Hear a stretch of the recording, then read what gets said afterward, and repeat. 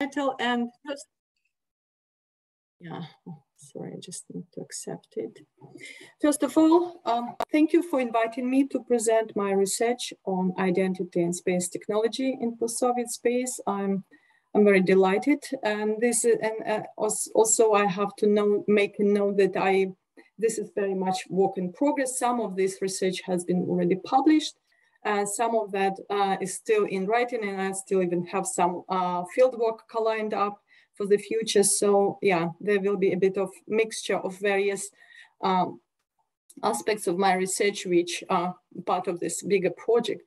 So in this presentation, I'm going to use the case of post-Soviet Kazakhstan to discuss how elites and experts and in semi-peripheral nations such as Kazakhstan shape and debate the national development of these countries using the space technology and design, kind of articulating the national space programs. I also am going to discuss what is the role played by the Soviet legacy and infrastructural inheritance, which obviously in Kazakhstan is very significant because this is a country where Baikonur is located. And I also mentioned at the very end, I will discuss briefly the resistance and to space programs developed by the Kazakhstani elites and where this resistance comes from and what kind of tensions it provokes in the society on the ground. So as I said, Kazakhstan inherited much of the outer space and physical infrastructure created in the Soviet era, especially space by Port Baikonur, which is currently lent to the Russian Space Agency. In the last 2 decades, at the same time, Kazakhstan developed quite significant its own ambitious space program, which involves both developing new space capabilities, but also gaining control gradually over Baikonur in the future. The Russian invasion in Ukraine, however, created an entirely new socio-political reality, not only in these countries, Russia and Ukraine, but also in the entire post-Soviet space. And in many countries across former Soviet Union, political elites, leadership, cultural elites, but also broader publics now face questions about the independence, about the statehood, the national identity, and also sovereignty, how it needs to be reasserted, kind of reaffirmed, and how to deal with new risks which obviously emerge in this context. And existence and operation of the former Soviet but currently Russian space infrastructure on the territory of Kazakhstan, as well as cooperation and quite intensive engagement with Russian Space Agency in Kazakhstan, in developing Kazakhstan's own space program. All this obviously raises quite important questions about the rules and principles of interaction between the former Soviet periphery, such as Kazakhstan, but not only, many other post-Soviet countries are in the same position, and the former center in Moscow. So looking at the evolution of space program development allows us to trace first how many post-Soviet nations, having established their sovereignty, what it implied for them in terms of breaking away from former dependencies and also building new type of relationship with the former Soviet space, Russia. But this is also the question about shaping the new image of an independent nation on the global arena, which is nation which aspires to be also seen as technologically advanced, as capable of building new alliances on the international stage, but also able to mobilize its scientific and technological resources for kind of envisioning its new global identity. And also on the more symbolic level, we can talk here about the instruments which can be deployed to foster new national identity in post-Soviet space. And obviously, as we know, the literature on nation building commonly focuses on language, on culture, on religion, historical narratives as very important means for promoting a specific version of national identity. And the point I want to make that technoscientific enterprise, such as outer space technology, can also be deployed and has been deployed as a really important instrument for cultivation national identity in many newly independent nations. And Kazakhstan here provides a really interesting case for that. And there are two main threads kind of which can be analyzed here. One of them can be seen as a kind of reverberation or reiteration of a more global trend of post-colonial technopolitics, because as a matter of fact, from the 50s to 70s in the countries such as India, China, South Africa, or Israel, technopolitics very often offered an answer to multiple concerns and questions, to anxieties about global status, about decolonization, about the prestige of scholars, scientists, and engineers, but also help to make a strong case for development and modern scientific and technological infrastructure. But situating the questions about outer space in the context of in the context outside of major technological powers such as US or Soviet Union, now Russia, obviously helps us to also to examine this broader spectrum of meanings and functions which actually can be fulfilled by space technologies. Well, technoscience more generally, but space technology more specifically. Because outer space here emerges as the kind of venue, a specific venue where post-colonial nations can address the issue of new rising inequalities associated with access to outer space, and also overcoming these divisions between nations which have outer space capabilities and which haven't. Sorry, I think, do my slides change? Not really. No, we're on the first. Yeah, we can see the second slide. Okay. Okay, yeah, now I can change. I think there was something wrong with the button. I couldn't decide. Okay, so as I said, the spacefaring ambitions of semi-peripheral, let's call them this way, post-colonial nations really can be seen as a response to this new form of inequality, which is driven by the desire to escape an independent under the status of being underdeveloped, which is very often comes together with the status of post-colonial, but also as a way, an instrument of reinventing the national identity, equipped with this future-oriented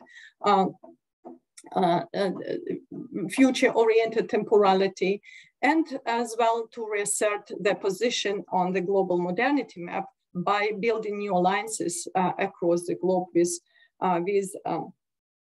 various partners. So in a way, this cosmic technological advancement can be seen as a proxy for development, because it serves both as an embodiment of the desire to become modern, but also as an information of this desired status once this technology in one form or another been acquired or built by the country. And from this perspective, technopolitics of post-Soviet Kazakhstan is not that different from what we could observe in many post-colonial nations across the globe, as I mentioned at the beginning. And in fact, Kazakhstan, with its aspiration to join the club of spacefaring nations, shares many of the same motives and incentives as other semi-peripheral countries, which other countries in semi-peripheries had for developing their space programs. But there is a second part of this argument, which relates more specifically to the post-Soviet conditions, and which is also closely linked with the history of the Soviet space program and also existing space infrastructure, which has been inherited, as I said before, such as Baikonur.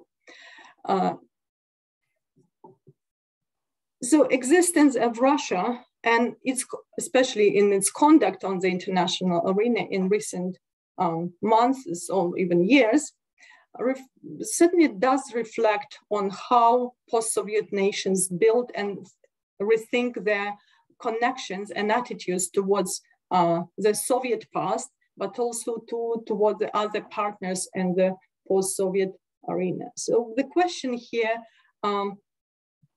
how Kazakhstan can, what are the kind of possibilities to change or to reconsider the kind of because we do observe some sort of past dependency here, because there are already established strategies and established rules of interaction between Russia and Kazakhstan.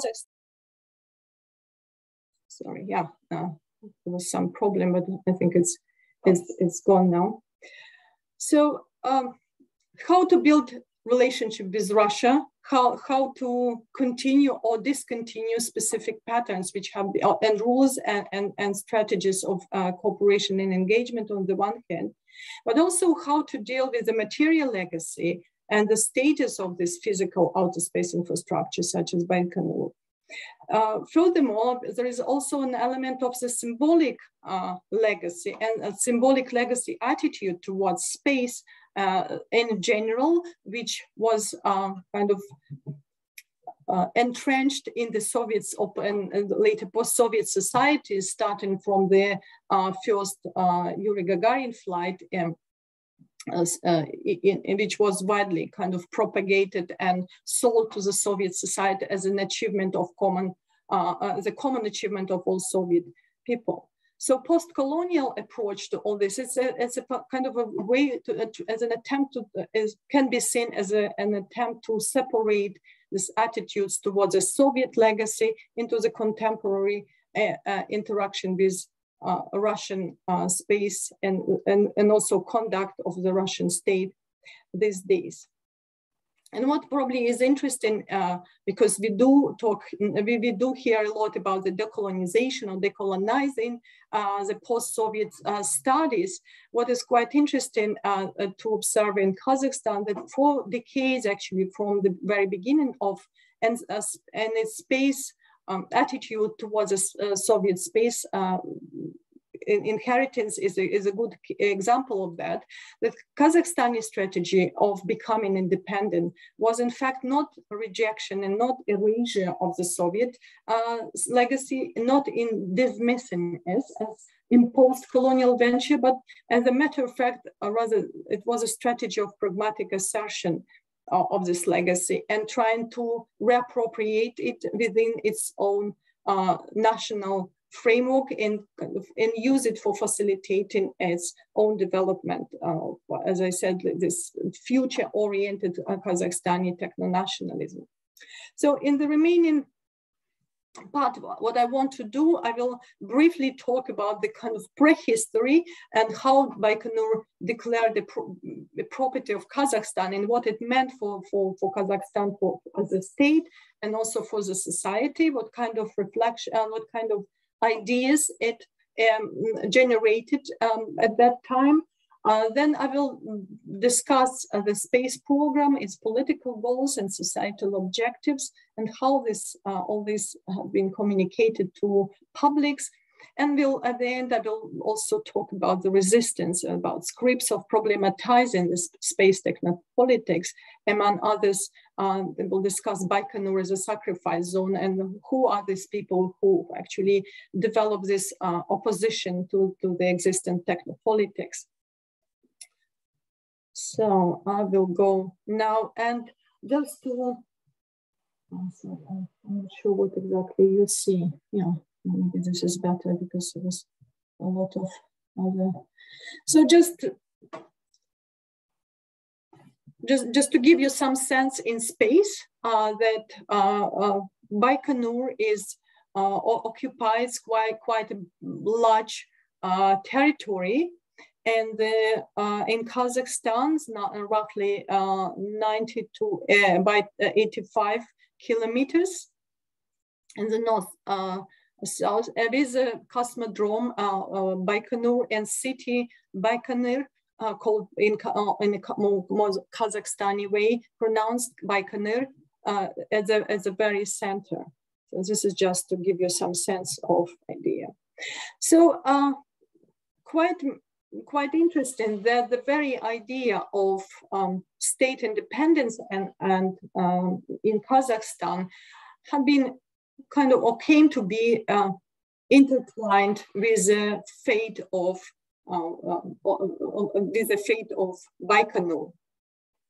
So this is a quote from, for example, from the book written or is published under the name of Nazarbayev, Kazakhstan's Way, in which he kind of recollected how it all came together, because it was happening more or less at the same time, when in August 1991, Baikonur Cosmodrome was declared a property of Kazakhstan. And the same October, the same year, the first Kazakhstani or Kazakh, also ethnic Kazakh cosmonaut was sent into space. This was something which was really the Kazakhstani leadership was working on for quite a long time, and I will talk about this later. And also the declaration of Kazakhstan's independence was adopted in December. So basically, when the first Kazakh Kazakh or cosmonaut was still in space, the Kazakhstan became independent. So somehow symbolically, the whole idea of Kazakhstan becoming an owner of Baikonur, sending its own cosmonaut in space, and also becoming independent nation. It's all happened within a very short period of time, and it somehow became perceived as something symbolically very much interconnected. It's also quite ironically, actually, that the first Kazakh cosmonaut, Dr. Albakirov, who was also the last cosmonaut who traveled to space as a Soviet citizen, because all cosmonauts who traveled later were already citizens of Russian Federation or many other. So he was the last Soviet citizen in space. And obviously, now I'm just showing here the list of several other cosmonauts, because during the 90s and also even in 2015, there were several Kazakh cosmonauts who were sent on missions. It's quite important to mention that their missions and whatever they worked on was prepared by Kazakhstani Research Institute. So it was very specifically designed as an enterprise, as a venture for Kazakhstani scientists, engineers, but also Kazakhstan. Cosmonauts itself. Their travel to space also was combined with a lot of national rituals. For example, Musabayev, who was already a first cosmonaut who traveled to space as a Kazakh national, as a citizen of Kazakhstan, he traveled to space taking with him Kazakhstani flag, capsule containing some Kazakhstani soil, Quran, for example. So all this was taken as a kind of performance of national identity and working on building this connection between Kazakhstani nationhood and space venture. But this became this sending cosmonauts to space for Kazakhstan was kind of already not the beginning, but also quite an important achievement of some previous development. Because it's worth mentioning that since Baikonur was established in 1955, it actually existed in Kazakhstan pretty much as an enclave and had very little connection with Kazakhstani Republic that's hosting kind of nation. Obviously, due to military sensitivity of space technology, it was fully operated from Moscow. However, by the 80s already, especially late 80s, local authorities in Kazakhstan developed this idea that that the Kazakhstan should benefit much more from the fact that Cosmodrome exists on its land.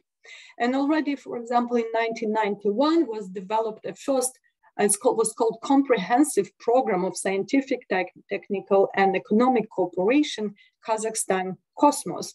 And it was adopted in March 1991, just several months before Kazakhstan became independent. So this program's objective was actually to ensure that Kazakhstan benefits more from various achievements of space technologies, both in economic development, and also trying to use the technoscientific potential of Baikonur for Republic's industries and developing its new infrastructure, which would require to integrate the space services within various sectors of economy in Kazakhstan, including, energy, telecommunication, mechanical engineering, working on new materials, agriculture, etc., etc. So sending Kazakh cosmonaut in 1991 was just one of these steps in order to bring closer the Soviet space program to Kazakhstani society. And as I said, Al-Bakirov became the first such cosmonaut, and this idea of having 3 cosmonauts on the list in the republic, in the country, later on also allowed Kazakhstan being more confident and claiming their place among the emerging space actors later on, like decades on, in 2010s, when Kazakhstan actually articulated its clearly kind of formulated vision of that they want to become a fully fledged space power. But not less important was also the role played by cosmonauts in the nation building. As I already mentioned, this Musabayev took all these elements of symbols of the Kazakhstani statehood to the space. But for example, he also took part in the international music festival, The Voice of Asia, where he performed the Kazakh poet Abay, a song by Kazakh poet Abay, and participated in the inaugural ceremony for the new capital of Kazakhstan, Astana, in 1998, which was also quite an important venture of nation building in Kazakhstan. So all these performative rituals really manifested this entanglement between the outer space technology and ambitions to develop space technology and engage with space technology and the narratives of national identity. And the way they did manipulate, I'll go to this slide first. So they really kind of echoed this, what was described by scholars as post-colonial desire to combine science, modernity, and ingenuity in their national narratives. And here I give you some examples of chevrons created by Kazakhstan for Kazakhstani cosmonauts. And they clearly show these elements of national mythology combines with space technology. And so in this way, they kind of try to not only blend tradition with modernity, but also kind of modernize the nation, but also it's a kind of use it for nativization of space travel, because these are all, I don't think I have time for this going into details, but all this is kind of very much and has a lot of national mythology encrypted.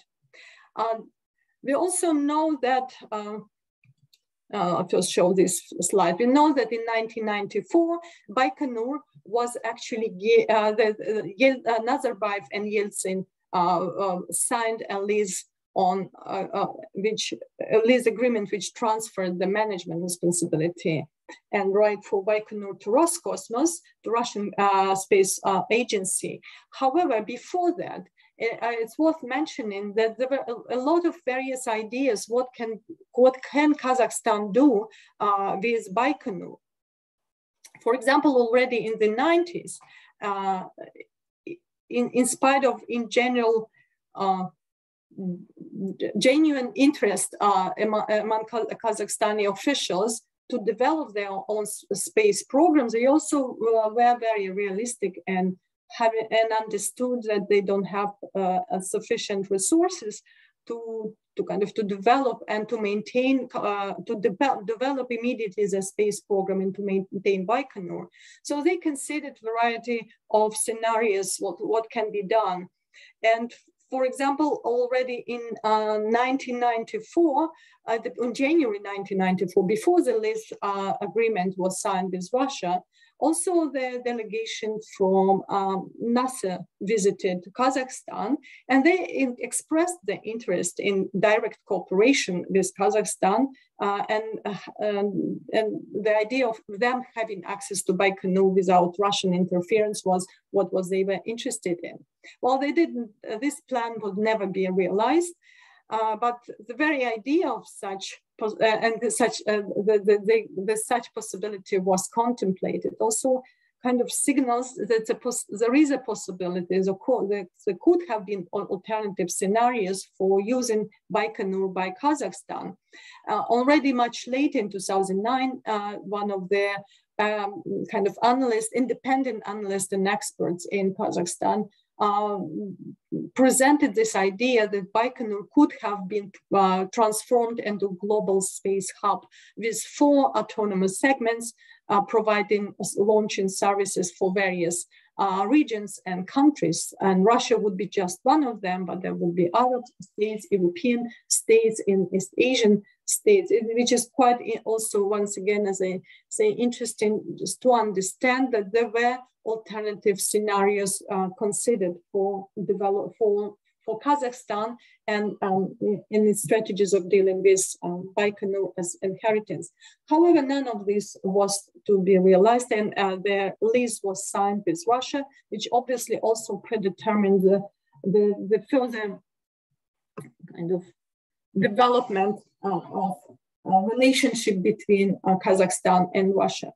Later, in many of his, in some of his publications, Nazarbayev described his decision to sign this lease agreement with Russia, that it was made in order to preserve a global inheritance, global heritage of the human space mission. So it was not very much about the Soviet legacy, but it was much more about the universal value of Baikonur as a kind of artifact of the global history of space mission. On the other hand, he also talked a lot about the Baikonur as a child of all Soviet nations, which is not something you would hear these days, but back in the 90s, when the dissolution of the Soviet Union was still very fresh experience.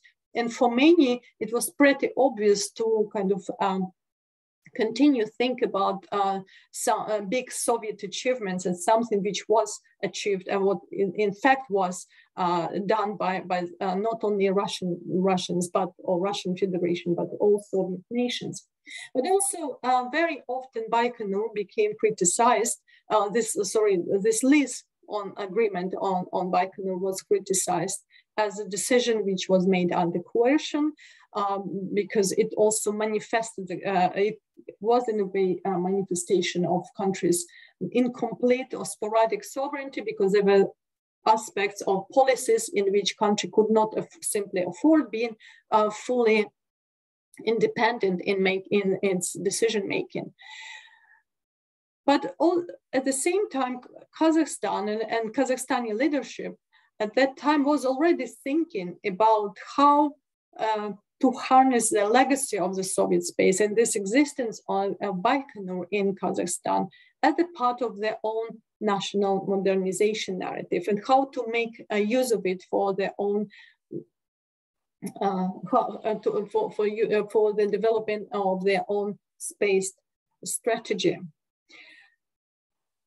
So on the one hand, obviously, the lease agreement on use of Baikonur with Russia predetermined to a large extent the degree of reliance of Kazakhstani development of its space technologies on cooperation with Russia I don't have time here to go into much details, but there are multiple new agreements and new kind of decisions made to implement a variety of projects. Not many of them actually came to fruition. Many of them failed at the end. But it's quite interesting to see how repeatedly, again and again, Kazakhstani and Russian officials kind of were agreeing on continuation of their kind of cooperation and engagement. However, at the same time, already starting in 2000s, the National Space Agency Cosmos also started its very proactive engagement with a variety of space actors across the globe. For example, it signed agreement with, I just give some examples here, it's not the full list, obviously, is India, France, Israel, Germany, Japan, and UK. For example, development of satellite infrastructure by Kazakhstan was made after agreements on cooperation was signed with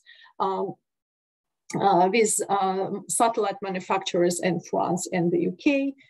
So all these talks tells us a lot about this clear determination of Kazakhstani space officials to get away from the dependency on Russia and to position itself on this global market and on the global stage of space development.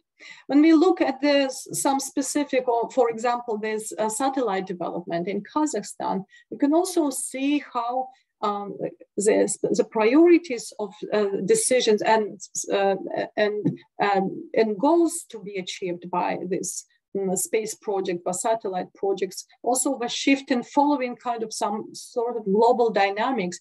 If in 2002, the first Kazakhstani satellite, Kazakhstan-1 program had been aimed to to monitor seismic activities on the territory of Kazakhstan. Starting with 2005, the program for the development was kind of shifted towards more commercial, increasing commercial value and, among others, to the growing market for satellite telecommunication. And at that time, also, Kazakhstan really had the aspiration to become a regional leader and providing telecommunication services in the Central Asia. In 2014, this focus again shifted toward remote sensing of Earth with high resolution. In 2010, also, in addition to this, the leaders in Kazakhstan decided they have to enter the world market of satellite manufacturers. So a spacecraft assembly and testing complex was announced to be built in Astana, once again with cooperation with French Airbus Defense and Space. And it was inaugurated 8 years later in Kazakhstan. So again, we see here clearly this idea of getting away from dependency and engaging with as many foreign space actors as possible. Ultimately, also what is worth mentioning that Kazakhstan adopted several national programs of space development. First was adopted in 1991, then in 2004, and then in 2010. And all these programs had kind of overarching objectives, which is creation of full-fledged space industry. That means the needs of the economy and society, expanding Kazakhstani niche in the world market of space services, also indigenization of space, because there is this constant emphasis on local production and local expertise, which was kind of really important. And also, once again, consolidating a sovereignty, which means breaking or getting away from dependency on cooperation with Russia and developing what can be called a new space internationalism, which means that internationalism on a global scale. And here you can only see this headquarters of the national space company, Garish Saparin in Astana. What is also interesting that Kazakhstan so the space kind of space officials are quite aware of the fact that behind the facade of this official rhetoric about the prestige of space development and how nation benefits from being present and engaged into the development of space programs, there is always a question of practical use of these technologies and how economy and especially society can benefit and to what extent they are aware of these benefits. So as we can see how specific strategies of domestication of space and technologies have been used in the country.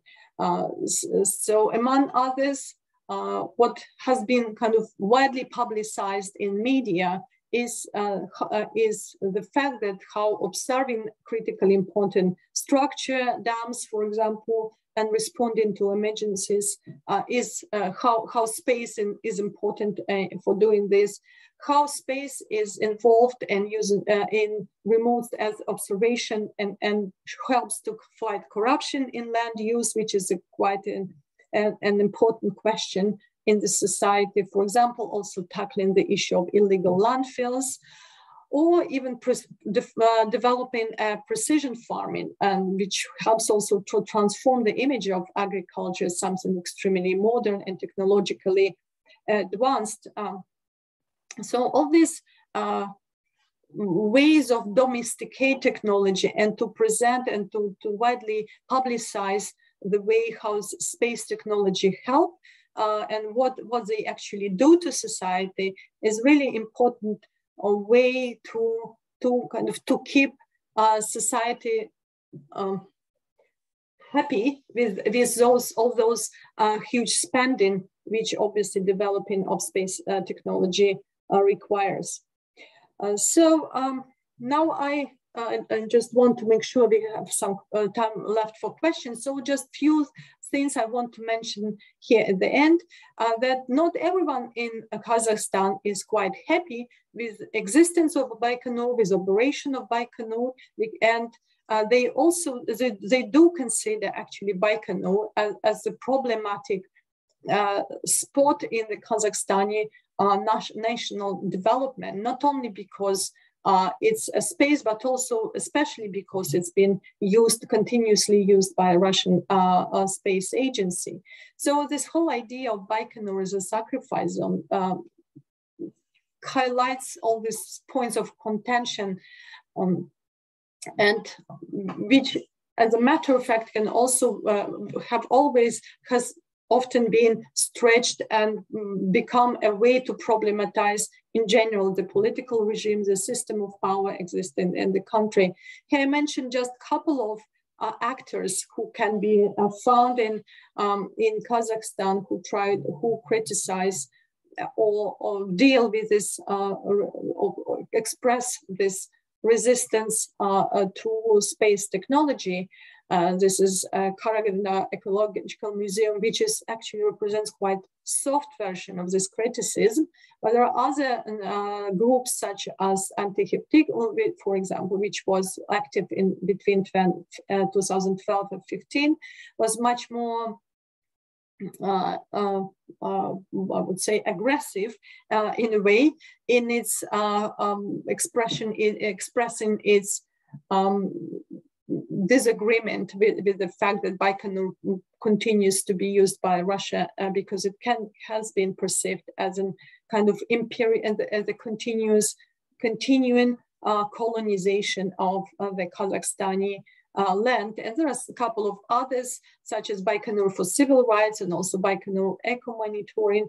These two organizations which deal with both the environmental idea of environmental justice, but also on the other hand, they all combine it kind of this discourse also with a discourse of national sovereignty and how without kind of retaking ownership and solving the problem of Baikonur in Kazakhstan, the sovereignty of Kazakhstan will never be complete.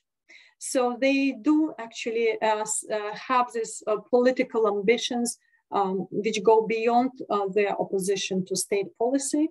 But for example, you see one of the photographs showing today anti-Geptil, tomorrow Maidan, which is clearly a reference to Ukrainian revolution, which also kind of builds this connection between the resistance to presence of Russian space agency and the impact in broader terms of Russian Federation on Kazakhstani life and on Kazakhstani politics.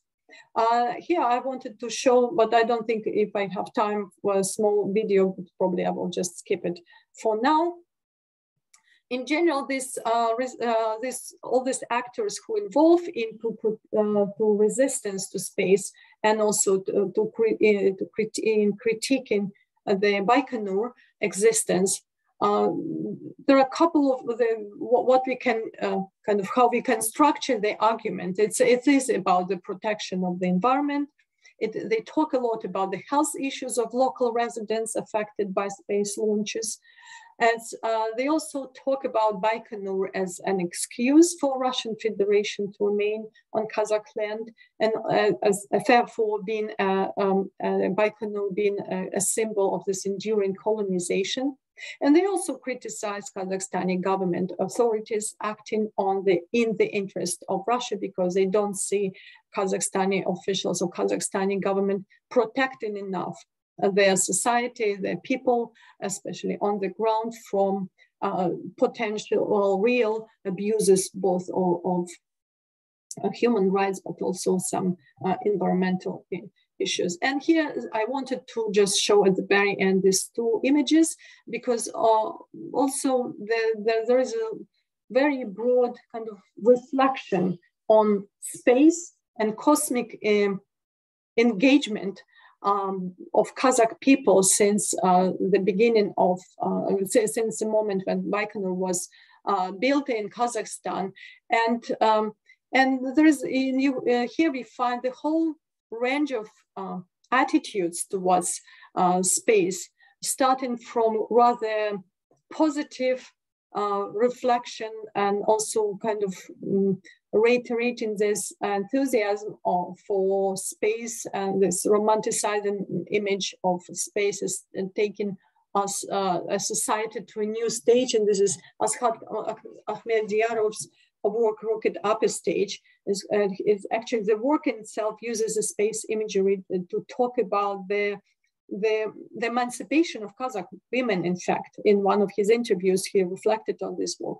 But you can also find this bitter skepticism and criticism of Kazakhstani ambitions and pretends to be a space power, while in fact the country has too many other problems existing in society, which could have been solved rather than spending resources on building this ambitious space program.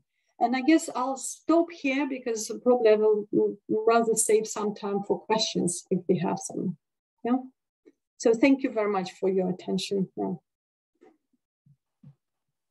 Thank you so much, Nelly. That was amazing and such an informative presentation.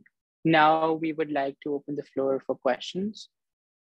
Feel free to unmute yourself and ask the questions. And if you don't feel like speaking, you can type that in the chat box and I can speak it out loud.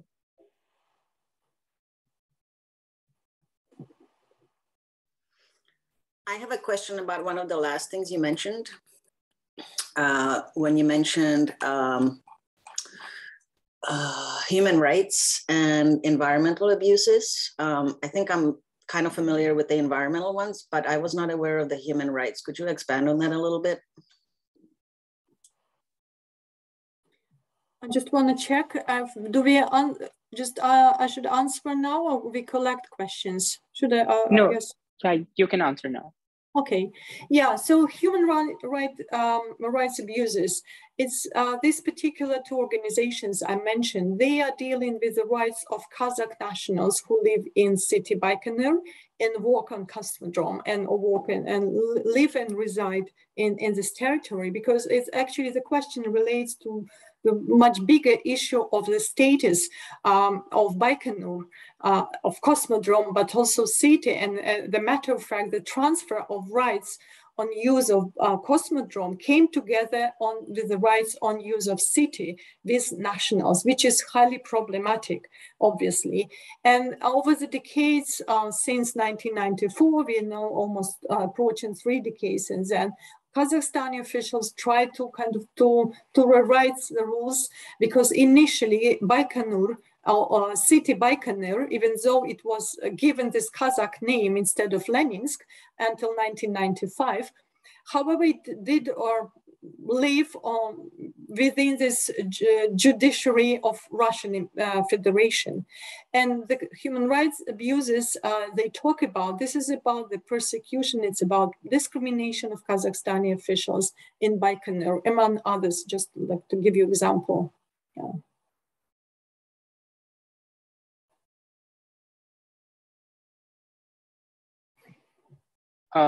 I hope that answers the question. Are there any more questions on the floor?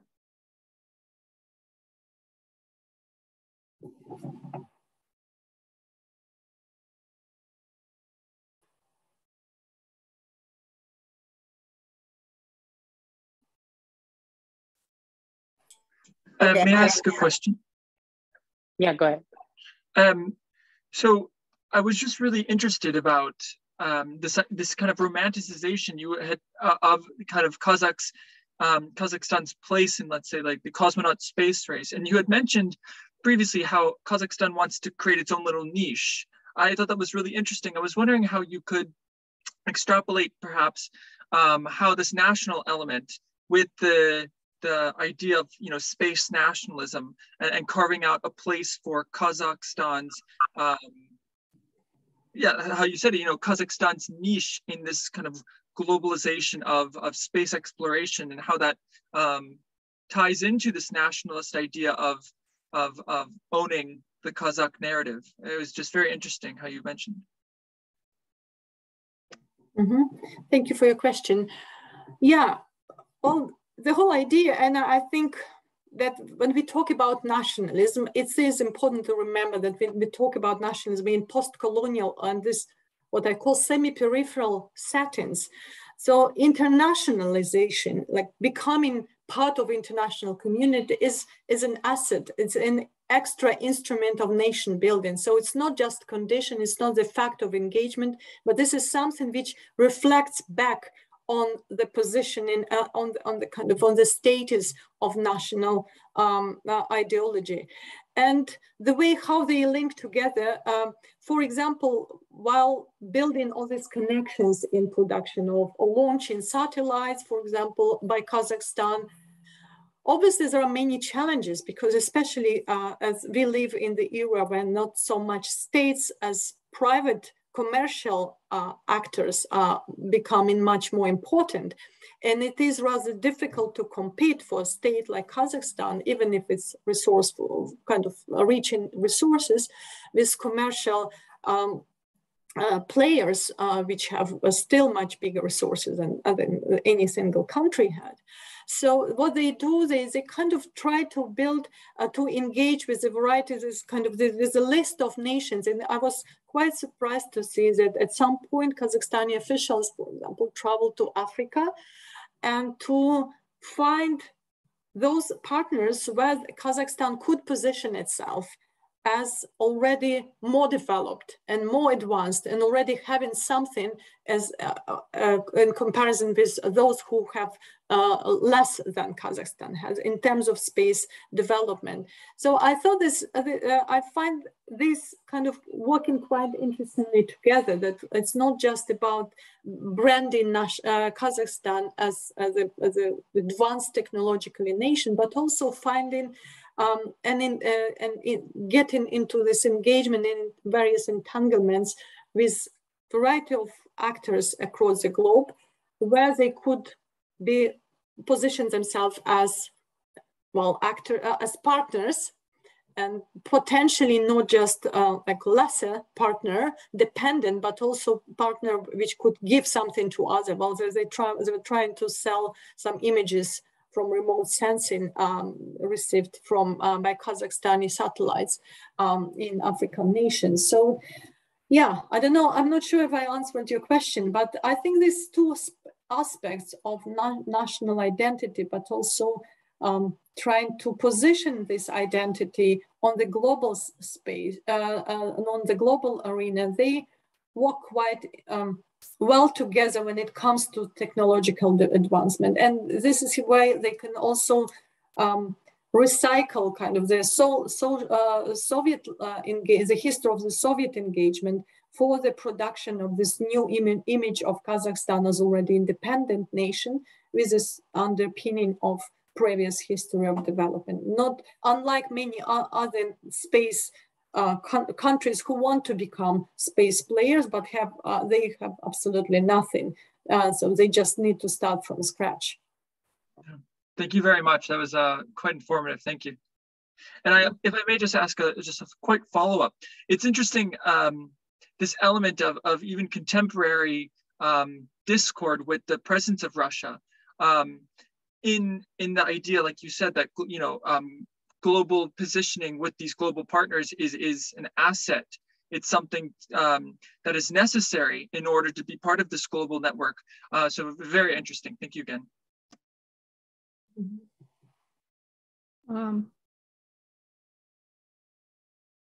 Yeah, you can go ahead.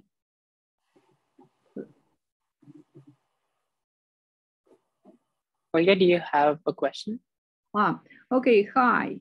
My name is Olga, and I live in New York already for almost 30 years.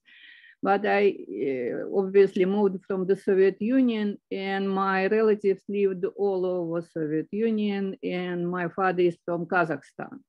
So I kind of know a little bit about situation there. And my friends just several years ago moved from there and to actually Russia, citing that corruption in Kazakhstan is much even worse than in Russia. And it's actually, I'm not familiar what's going on there, but actually in all post-Soviet republics, it's even worse than in Russia. So they moved, one moved to Siberia, other one moved somewhere in European territory.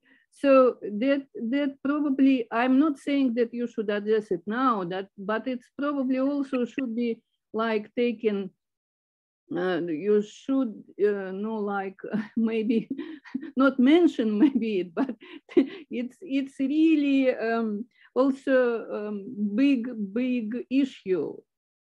And especially how they use these cosmodrome, and is it possible? It's actually maybe even questions like it's not these should be done. Is there possibility for corruption? You see, and how it's working, but. I'm not sure that if you would like, you can add this, of course, but I wanted to say I'm working here on a big project, art science project, which calls Archetyme project. And part of this project is mythology of the future. And I would like to contact you separately from this. Is it possible somehow to get your information? Oh yeah, absolutely. You just, well, the easiest way, just Google my name and you will end up at the university website. Or I can write you my email address. It's just ann.bekus@ac.uk. Okay, thanks. Yeah. Yeah, if possible, you can also, sorry. Yeah, about the corruption. Well, it's there. Yeah, I agree that all post-Soviet countries struggle with that, and it does create a lot of problems. There's no doubt about that as well. What I can say that what I think is gives us probably, I'm not sure about the comparison, whether it's worse or better or worse than Russia, but I also know that they do try to implement various mechanisms to find corruption. For example, if you go on the website of Garish Sapari, this national company, and he a leading actor, there is a special, on the first page, there is a special line, like if you face corruption, just, it's kind of an open line. They do try to do something about this, but obviously, I mean, yeah, this is not something I addressed in my research, because yeah, I was dealing mostly with discourses, with documents, also with interviews with officials. And I also probably need to mention here that part of my research was supported by a grant of the Kazakhstani National Foundation, and yeah, and there is a whole group of people who helps with interviews on the ground, especially now, when, and also with COVID, when I couldn't really travel. But so yes, the corruption is there, but they also try, at least in Kazakhstan, I do know about the attempts to address it. It's probably worth mentioning that also in Kazakhstan, they also for years already, for decades, have this strategy of educating their not only scholars, not like scientists, engineers, but also public administrators, people involved in kind of managing the country. They travel around the globe, they get educated in various universities. Well, so I guess there is a hope that new generation of Kazakh people will understand that corruption is a bad thing to have, and will try to get away from it. So I don't quite know what else to say. Yeah, but I know the problem exists. Yeah, sure. Okay, thank you. And please do contact me. Yeah. Yeah, you can drop in your email ID in the chat if you'd like that. Yes. And there's another question in the chat box. They want to ask about the indigenization of space science. They said that they're curious if these groups relate themselves to other indigenous movements happening globally, and if so, if you have any example. Well, what I meant by this indigenization is about, I'm not aware of any connections globally, I have to say, but I rather see it as a tendency or as a strategy to make sure that all space projects, for example, envisioned by officials or financed by Kazakhstani state, they are not being implemented by hands and by employing simply foreign scientists. So what they do, they actually put an effort in educating and bring kind of making this extra work, but educating local people, local engineers. And this is what I thought, that actually the whole vision of Kazakhstan as becoming an important player in space, in developing space technologies, it actually reflects back on the interest in educational, in various educational new institutions. For example, even schools, special schools have been established just next to the former National Space Agency. There is an interesting, very famous, I think it's private school actually, with a very good level of education. But overall, it reflects on the way how simply STEM subjects become popularized. And the whole idea is just not to have a space project developed by alien or by foreign hands, but by being made by local people. This is more or less what I meant. So, yeah.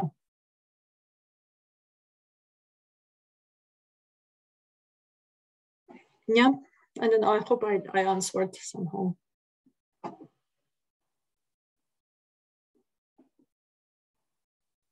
Are there any more questions on the floor?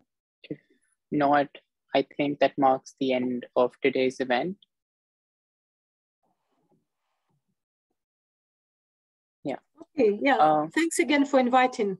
me. Yeah, thank you so much, Nelly. It was a pleasure having you here, and thank you for all the information that you gave us.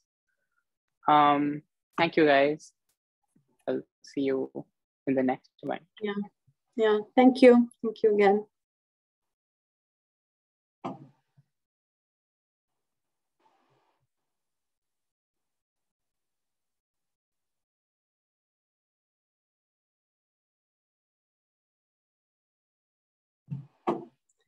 So I just want to